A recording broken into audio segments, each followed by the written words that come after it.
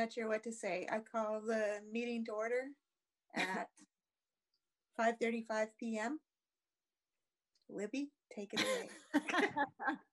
Thanks, Chair. So we have a few members of the public on. I believe the board's purpose for this meeting was to hear from community members, and it's wide open. And I see 3 or 4 community members on here in addition to the board. So you all have our boards and myself's ear. Grant Geisler, our business manager, is also on the call. So if you're a community member, this is pretty low key with so little people here, or so few people here. So by all means, unmute yourself and speak up unless one of the board members wants to do this a different way.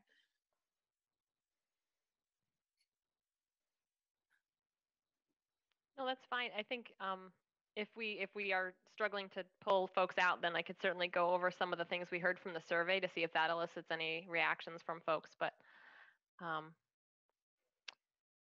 I see a head nodding. Okay. I can say from my side, that's the most exciting part. How much that interest that gathered and what the responses were. I'm a community member, live in Montpelier, but I don't have kids in the school system. So I think it's really interesting to see what priorities parents have, over somebody like me who's just interested. Thank you. Great. Thank you. I wonder if there's a way that we could show some of the bigger bucket responses. I mean, what I went through and sort of summarized was the commentary. So there were the first main part of the survey was a rating scale of some of the priorities. I think there were probably about 10 different sort of high level buckets of information, and folks were asked to rank those by priority. And then there was also sort of a free form response of things that maybe hadn't been addressed in one of those categories that folks wanted to make sure that we addressed. So I don't know if we can show that. I have a question. The email said that this was a budget town meeting. Is that not right? A budget town hall. More for the board to gather community input towards the budget. So the district will be presenting our initial budget to the school board at the December 2nd meeting. And that's where Grant Geisler and myself and the principals and administrators will be showing a PowerPoint of where we believe we'd like to put some money towards, or where we are right now and what our ed spending and that kind of thing is projected to be. That presentation will be repeated multiple times to the board and the community as our numbers firm up more. But part of the board's responsibility is to gather community input into the budget. And this is part of the way that they're satisfying that. Thank you. Jill, would you like to? Sure. And is the survey closed? Is that right? Or we could open it back up, I suppose, if there was demand. So some of the main priority items that folks were asked to weigh in on and rank included classroom instruction, foreign language, art education, special education, early childhood education, outdoor education, social emotional well-being of students, improvement to facilities, diversity, equity, and inclusion, food services, career center and tech ed, college prep programs, and co-curricular and athletics. And I think in both the responses and then also in the free form, it certainly seems like the social, emotional, and mental health support for students is definitely one of the things that folks want to make sure we focus on, and also diversity, equity, and inclusion. And then the free form responses that folks got were able to be a little bit more in depth. So there were questions about the pandemic response and ventilation, which I do think as a board we could address and talk about, because I know that's certainly been at the forefront of the facility folks in our business office. There was an expansion on requests for things like music, art, theater, and foreign language at different grade levels. Then there's some specific things like driver's education capacity, textbook and books in the library, after school programs, seeking more AP advanced placement classes. Um, there were some additional comments about facilities, and prioritizing the most disadvantaged students and families in our district to make sure we're putting our resources where they're needed the most. And there was significant input on requesting that we not fund the school resource officer position, but rather redirect those funds to the social, emotional, and mental health supports for students, especially in light of the pandemic. So I don't think any of those things are surprises, but certainly there was a pretty wide variety of answers there that's in keeping with what I think we as a board have spent a lot of time talking about. But I'm wondering if any of those things prompt any of the folks on the call, if you have any additional things you want to expand on or things you didn't hear in any of those that you think you want to make sure that we have on our radar screen. I think this is the time to bring those things up. I have a comment. This is Cara Robichek. So Libby, I know, is already aware of this, but there is an opportunity coming up because there's going to be a new bus service in this city. It's called My Ride by GMT. It was being called microtransit, but now it's being called a flexible service, flexible schedule, or flexible. At the end of the day, I'll come up with the words later, but it is an opportunity that we could see additional busing for high school and middle school students at a very low cost. So I just want to make sure that that's being considered. Excellent, thank you. I had not heard that.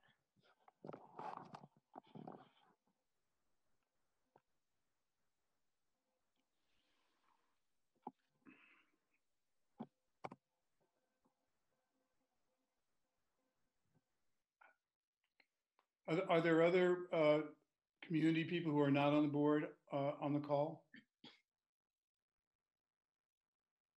Can we identify? Yep, it looks like we have 5. We have Cameron, Kara, Peter, Chad, and Kelly. I'm happy to jump in. This is Chad Simmons, community member. My daughter is a kindergartner at UES. I think I'd just like to say, first off, thank you for putting the survey out and this opportunity for community members to weigh in. I think this is great that we have multiple ways for folks to plug in. I think just in general, I want to support a lot of the things. It was actually really tough for me to prioritize those. So I think I chose a lot of 4 and 5s on that list. So I would echo a lot of what's been said in terms of the written place for written ideas in terms of mental health, social services, diversity, inclusion, equity, to continually invest in those as a school board in part of our school budget, and then encourage continual and ongoing learning in those areas, ways we can always improve. I think obviously the pandemic is giving us a big opportunity to reflect on our role in the school districts and the school board's role in social emotional well-being. So I think just looking at investing in the long term for those, including staff, would be wonderful. I don't think I have anything else to add. Great, thank you.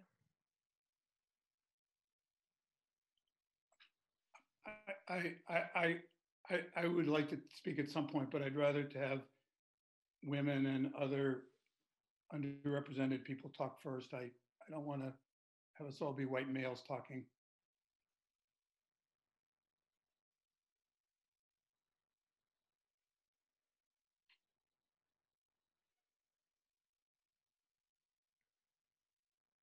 No one else is jumping up, Peter, so I'd say jump on board.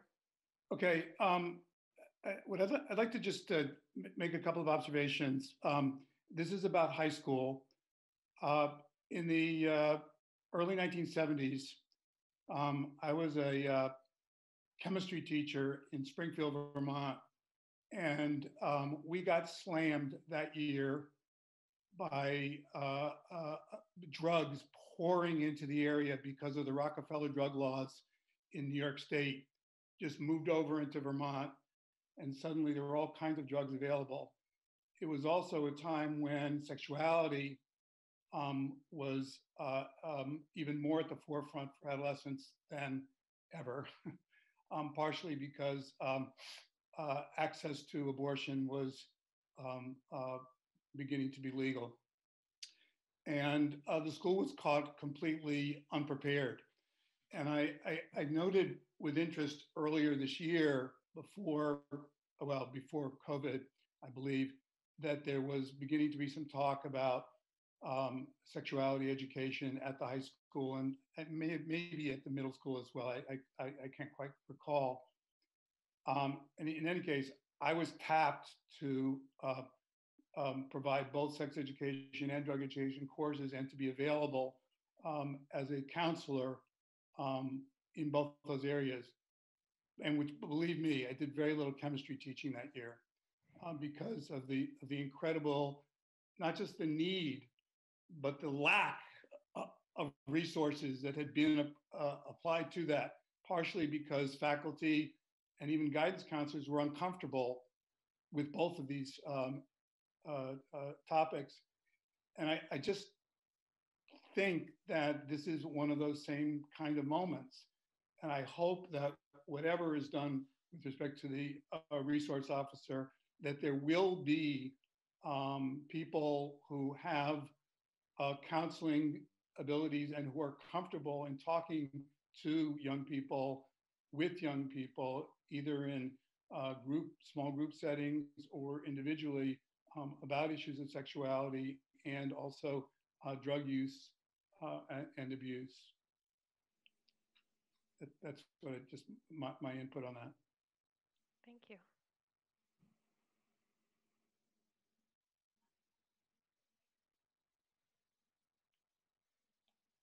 So we have a couple new people who have joined us. So I just wanted to reiterate to our new community members, and I see a teacher as well, has joined us around. It's just because of the small amount of people from the community on the call. It's just an open-ended, what you'd like to see the board and the administration consider as we're putting together our budget for the 2020 fiscal year.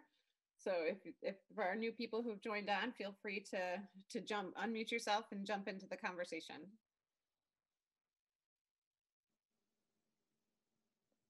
Okay. Did I mute myself? Am I muted? I hear you, Alice. Unmuted, Alice. Just introduce yourself before you start talking, okay? Okay. Hi, my name is Alice, and I'm one of the school crossing guards at Union Elementary School. And I was talking to Julia, one of the parents, and she said that I should come on the meeting because I was saying to her about the budget.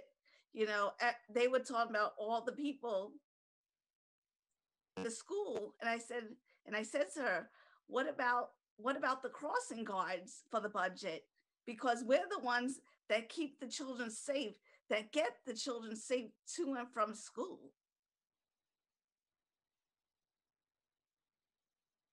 And I think that's a very big thing for the budget for the crossing guards, because I take very good care of all the kids that I cross. You sure do. Thank you, Alice. Yes, you do. Thank There's you. no mention. Our crossing guards are pretty safe in our budget. That's a needed feature in the city of Montpelier, not one that you should be worried about. Okay. But I wanted to understand, what do they mean by the budget? Good question. So every year, we go through all the pieces of the budget from every single line item. So Grant, the business manager, myself, and all of our principals go through every single line, single staffing line, every expense line. We look at the actuals from the year before and what we had budgeted for, where did we go over, where did we go under, and look to put numbers together to present to the board. So something like crossing guards are in our budget every single year as a line item. And really, it just kind of passes on. That kind of thing passes on from one year to the next. But every year, the board's responsibility is to gather community input and take the recommendations from the administration to put together a responsible budget for our community to vote on. Does that answer your question, Alice? And another question I also had, what last year the school was paying the crossing guards and all the hourly employees because of the COVID. And I wanted to see if that still would stay the same. That's our plan. Yeah. Okay, thanks. Mm-hmm. Thank you. That was my question. No problem, Alice. I knew that was in there somewhere. Thank you. Thank you.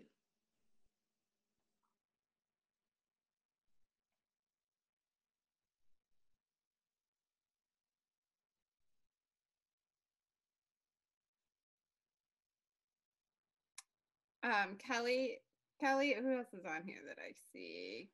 Kelly Murphy, or I don't want to call anybody out if they don't want to speak. That's absolutely fine. Rebecca Delorio, one of our fabulous teachers. If anybody else wants to jump in and give the board any conversational points to think about, please do so.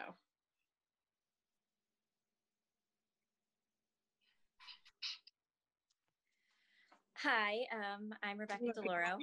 I know I could get you out.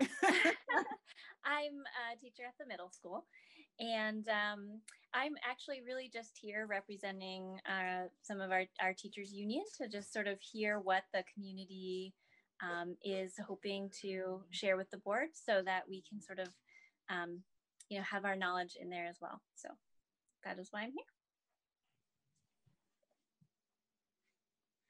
Thank you, Rebecca.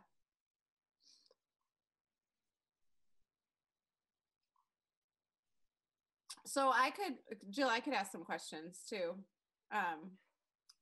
So I'm curious, when people say diversity, equity, and inclusion, that often means different things to different people, depending on where people's, I don't know if priority is the right word, but where their vision and passion lies.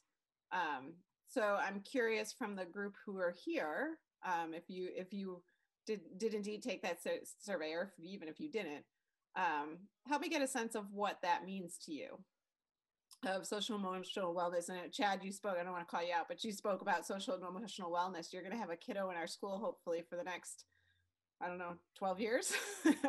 And so if we were to do a top-notch job with your child, as a senior 12 years from now around social emotional wellness or diversity, equity, and inclusion, what's that image for you?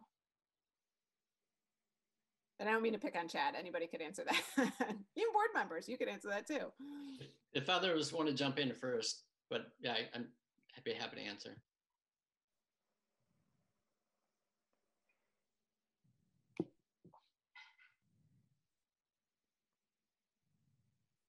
Hearing none.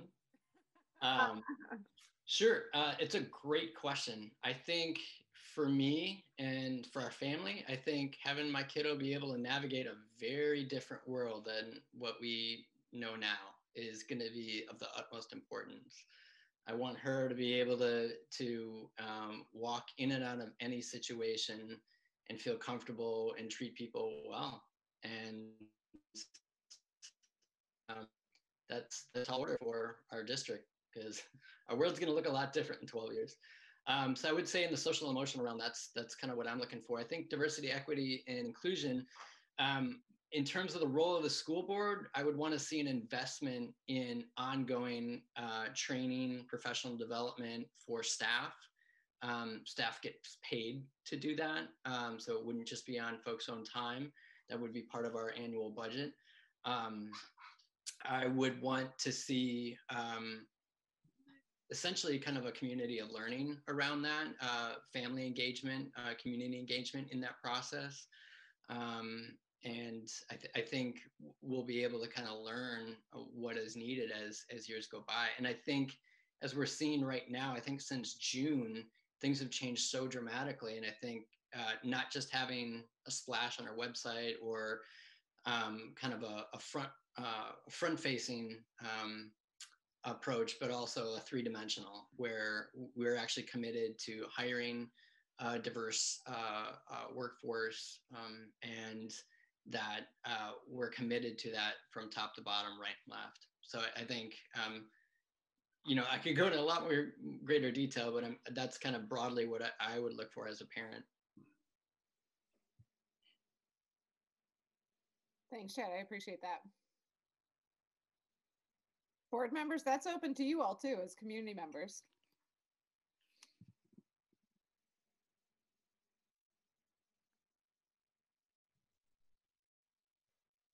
Well, just to pile on here, I think that this year's pandemic and the last 4 years of the Trump presidency have made crystal clear that there need to be discussions and a much greater understanding on the part of all Americans. And I would start with young people, because it seems like we have had a whole generation that missed the boat on some pretty important issues. We really need to take a look at the way in which we teach history. Just even the Electoral College, which is talked about as if it were just a political entity, when in fact it's deeply embedded in the history of racism in this country and slavery. We just need to have kids learn from a very early age about the realities of the founding of this country, taking away land from Native Americans, building an economy on the backs of African slaves, disenfranchising people who didn't have, or never enfranchising people who didn't own property until it was forced upon them.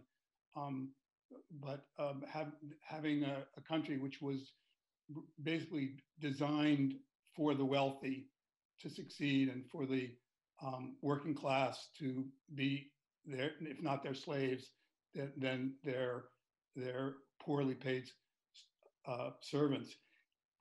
These kinds of things had been mistaught in American schools for a long time. There was a break when I broke into teaching in the mid '60s. There was a moment in time for about during the Vietnam War when we did take seriously reteaching the truth, and Howard Zinn and others, helped us to learn things that we were never taught as teachers. Even as a chemistry teacher, I taught about the relationship between science and warfare, and DNA was just beginning to be used, and we brought in people who were doing that research, and my students grilled them on what would happen if DNA was misused the way nuclear power was. And I think we've got to get back to that kind of dealing with really tough issues, and not in a politically correct way, but in a factual way. We've got to look at the facts of our history and be able to discuss them. And if people have political differences and disbelieve some of those things, send them to do the research, find out what the Electoral College really has done over the history of this country. So I would like to see a reconsideration. It's not just having an ethnic studies curriculum, which I think we should have, but going back into what we do teach, whether it's chemistry or math or social studies or English. Why have we been teaching this canon of white male authors all these years? Now, I know we have a broader range of books that are being taught now, but let's look at why we were taught all those white male authors all this time. Why is it that people don't know about women authors, from throughout history, important women authors? Thanks. Well said. Thank you.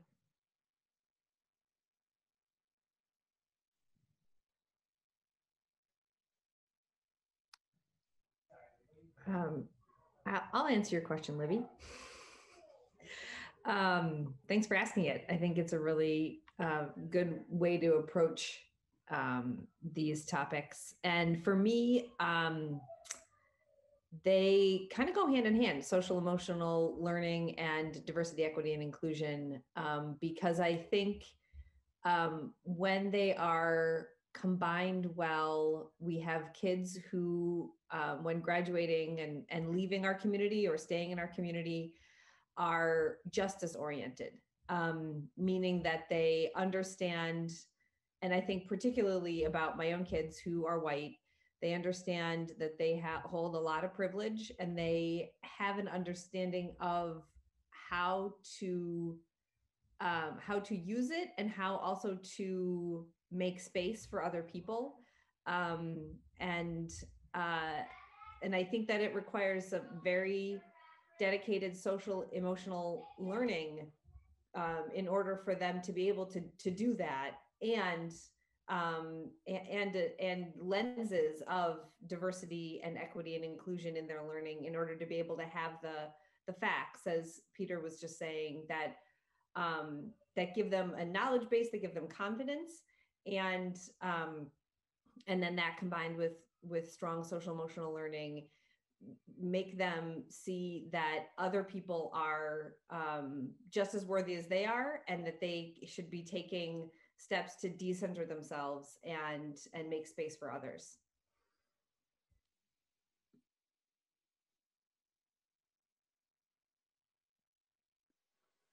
Hi, Libby. I'll weigh in. So very much support what everyone else said. And I guess I work in technology. And I think the other part of that we don't often discuss or see is there are people, AI is coming, automation is coming. There's no way to stop it. And we need good people who know science, good people who are coding those things, good people who are involved in those discussions.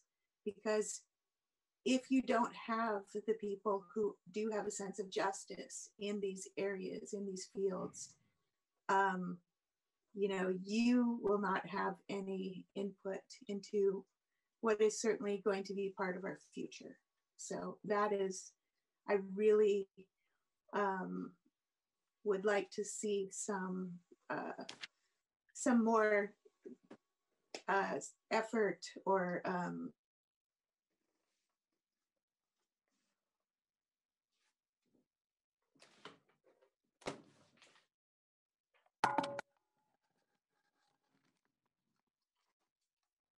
Did we lose you, Jer? I think Jer. I think we froze. I think she froze. Shoot. She looks very thoughtful and pensive, though, in her frozen mind. I'm sure it's going to be great. Yeah, sorry, I don't know if I cut out there for a minute, but but you look very thoughtful when you did, Jerry. Yeah, so just something to keep in mind. I mean, Vermont overall, sometimes, we're very rural and we can get a little disconnected from these things. And so if we could keep this, maybe the students are very much involved in that, but it's something they should be thinking about for their own futures.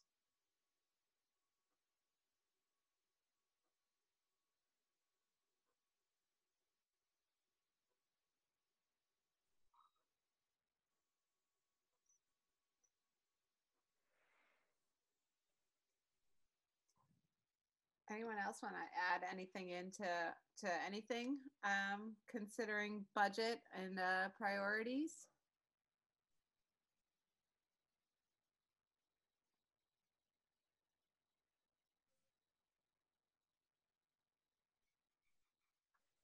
If not, we can give the board members a chance to run to the facilities. And I had a question I wanted to ask you. Oh, go ahead, Alice. Okay. I'm a school crossing guard, and I wanted to know, because we're not unionized, the school crossing guards, how can that happen? How can unionization happen? Yeah. I honestly don't know. We don't get no health benefits or nothing. And we're out there. I don't know the answer about crossing guards and how you start a union.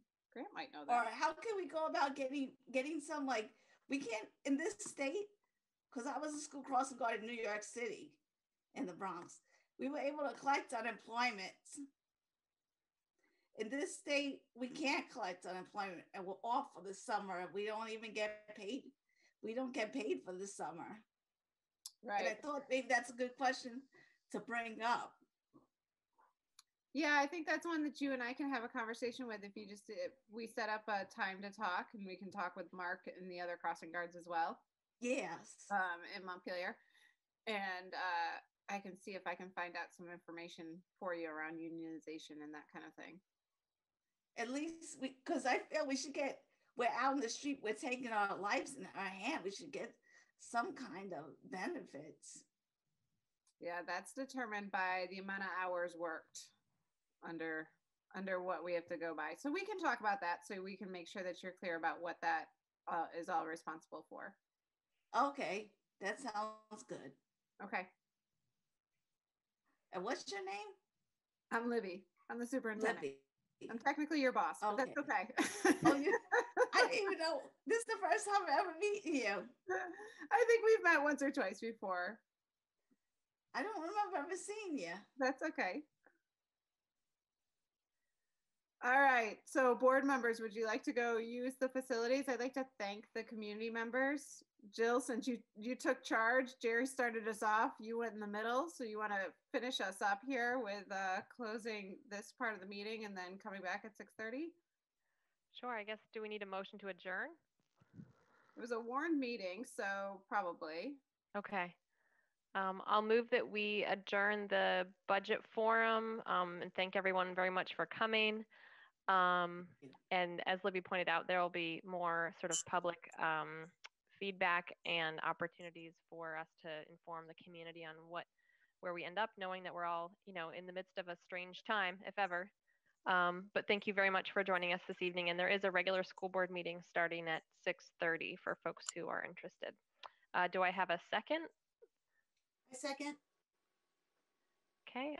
All those board members in favor of adjournment, say aye. Aye. Aye. Okay. All right. I didn't do roll call, but it seems like we're okay. Yeah. All right. Thank you, everybody, very much. It looks like Orca was here Thank and you. Alcor was here, so this will get some attention. Thank you, folks, for coming too. Thank you. Everyone. Thanks, everyone. Anna, is there a different link for the board meeting, or do we just kind of have to shut off our cameras? It's the same link. Yep. So, okay. So we can turn just off your cameras. You can get out and rejoin if you'd like, but I think we should keep it going until. Okay. Yeah, I'll just shut off. Do we need to shut the chat off? Because the chat is working. I mean, it was fine. It was innocuous, but I know that for board meetings, it's usually off. Yep. I just turned it off. Okay. Chat disabled. Okay. All right. Thanks, everyone. Right. Thanks, Libby.